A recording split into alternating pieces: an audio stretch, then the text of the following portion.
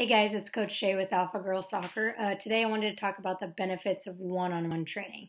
As a coach who does one-on-one training and a coach who does team training, I'll be the first to admit that it is very hard to give that one-on-one attention in a team setting. So say a player isn't passing the ball right. Well, I can try to give that one-on-one attention to that player, but there's also 15 other players that need that attention that aren't going to get it in that practice.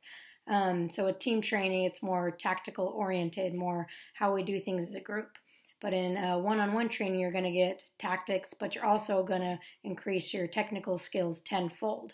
And with one-on-one training being more popular than ever, it's super important that if you want to go to the next level, whether that's from rec to comp or comp to college or JV to varsity, it's really important to get that extra training in to work on those position-specific drills. So if you're a forward and you're doing one-on-one training with me, we'll work on dribbling, we'll work on moves, how to beat a player one-on-one, and finishing. Same thing if you're a midfielder or a defender or a goalie, you're going to get that one-on-one training that addresses your goals, that addresses your weaknesses that you will not get in that team training.